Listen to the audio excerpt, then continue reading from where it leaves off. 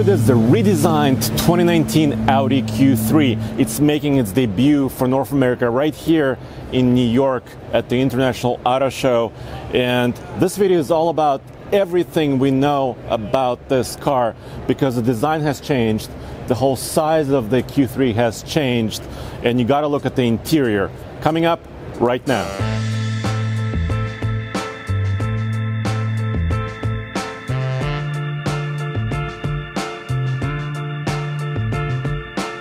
Let's introduce yourself. All right, so I'm Andrew Vardell. I'm product manager with Audi, and I'm responsible for the new Q3. Nice. So how's this different from the outgoing Q3? So first thing you should know about the car is it's much larger. So it's bigger in every dimension, length, width, height.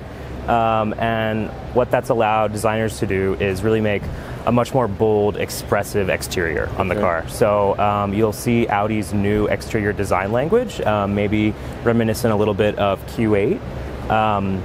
And it's just overall a much more substantial, bold, athletic vehicle. Well, so let's look at the front just really quickly. Yep, of course. So this is not kind of where the Q5 currently is. It's kind of the next iteration of the design. Yep, this is the new Audi SUV design language. Okay. Yep. So you can see here first is this new octagonal grille with the vertical bars. So really just emphasizing the overall presence of the car, a really bold, aggressive front end. Also, they've brought the front end of the car up a whole another level. So what that does is it changes the angle of the windscreen and the hood. So the hood is now flatter. The car overall just looks more SUV from a proportion standpoint, and overall just a really athletic looking vehicle.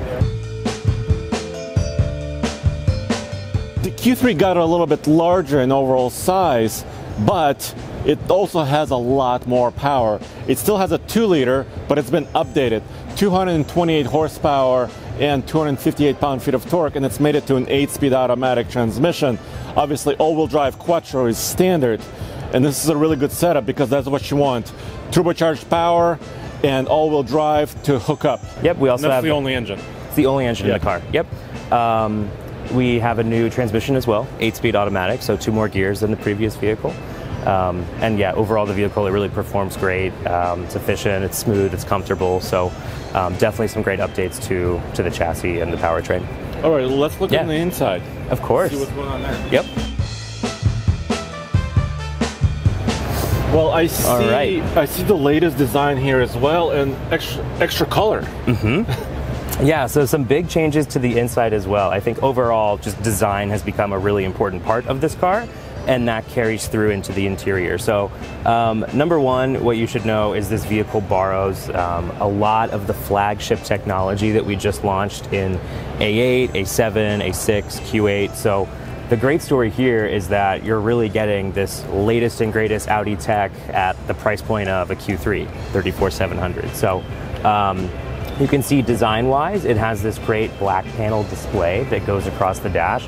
Also, it's octagonal, so it's mirroring the design of the new octagonal single-frame grille. If you get navigation, you can get Audi Virtual Cockpit, which is an even larger screen right in front of you, plus an even larger touchscreen to the right. So every Q3 has 2 standard screens, really high-resolution experience, and really fantastic technology. Which one is this one? Is this kind of the more upgraded one? Yeah, this is an EU spec vehicle, so it's not 100% US accurate, but it's pretty close. This would be like a Q3 Premium Plus. Okay. With the navigation package, it has the Audi Virtual Cockpit, it has the larger touchscreen here. But it also has a sport interior package, so available in the vehicle you can get sport seats, paddle shifters, and a brushed aluminum inlay. And also this exciting new orange Alcantara interior. Can you choose different colors, or how does that work as far as interior? Yep, it'll be available just in orange at launch.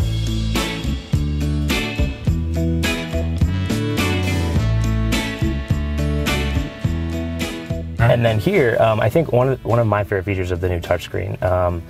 First of all, it's really designed so that the customer can easily adopt from what they're used to. So everyone's got a smartphone, an iPhone, they're used to that. So it's really responsive, it's really easy to press into the things that you're looking for, and it has this really cool handwriting recognition with whole word recognition. So I just went into phone, I want to go to search, you type this right here and say you want to call Andrew.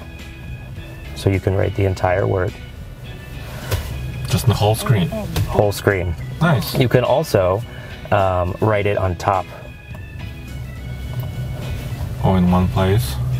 So that, again, it's to minimize the amount of time that you're looking away from the road. So really some thoughtful touches. They definitely really thought through how people were going to be using the vehicle.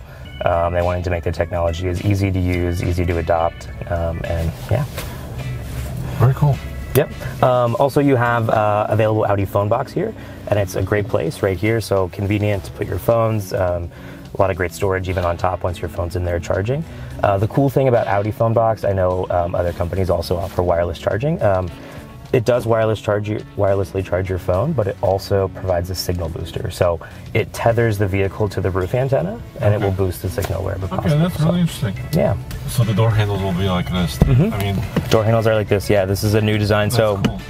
Really, it's designed to, I mean, number one, I think it's a cool design feature. It looks kind of unique, but also they're more usable. So you can come under like this, or you can go over and push the door out with your elbow. So again, just kind of designed for more ergonomic flexibility depending on what the driver is looking for. There's something interesting happening at Audi. When I first got into the new Q3, I thought this was a prototype. Just kind of the way the surfaces are all designed, the door handles, the screen. But this is a production model, and I think they're refining their style, refining their interior in a really good way. The seats are very comfortable, and it's very Audi-like. I mean, they haven't moved away from where Audi has been, but they're adding some color here on the inside. And they're doing something interesting, like the volume button, which is kind of hidden here underneath. But there's also volume on the steering wheel, so they're kind of doubling down on all the features. You said it's a little bit bigger. How much bigger, and how does it translate to the inside? Absolutely. Yep. So we're 3.8 inches longer. Yeah. Okay. Open up the rear door. 3 of those inches are directly in the wheelbase. So all of that length increase is going into the passenger compartment. So what that means is really bigger in the front and in the rear, but especially the rear seat. So you have a lot more space for rear passengers, for rear cargo as well, increases to both. And also standard, we have this sliding, reclining 40-20-40 split folding rear seat. That's cool. Yeah, so it's... So you can put skis in the middle, right? Yep, you can put skis in the middle. You could have like a pet maybe in the back with the seat up here. So there's it slides back and forth. It slides back and forth 5.9 inches, and then reclines quite a lot as well. So really what we wanted to do was just be thoughtful, knowing that this customer, the reason people are buying SUVs, they have a bunch of different uses for the vehicle. So we wanted to make sure the car was ready for everyday life. Nice. So when is it going to be available in pricing? You mentioned price briefly already. Yep. So the car starts at $34,700, and that's for Q3 Quattro, standard Quattro on the vehicle, and the engine we already mentioned. Okay. So also you'll have this very cool adjustable cargo floor. So basically what it allows you to do is you can lower the floor if you want more vertical height. And then if you want, you can put this cargo cover underneath the floor. So you always have dedicated storage for this cargo cover here. Okay, I gotcha. Yep. And when is it going to be available? It is available middle of the summer. Luxury manufacturers are doing this interesting thing where they're introducing new naming conventions and badging on their cars. Here you see a 45, which refers to a classification based on kilowatt output of the engine. But this badge is not going to make it to the United States. This is a Euro spec car. We will just see the Q3 and the Quattro badge.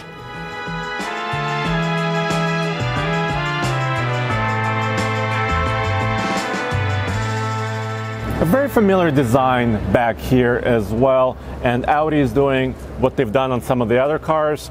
They're doing these kind of a stylish fake exhaust outlets on both sides, but actual exhaust pipes are down below. And the starting price is actually pretty aggressive. It's just under $36,000 with destination charges, and Quattro is standard, and it's going to be available this summer. Go back to TFLcar.com for more news, views, and real-world car reviews.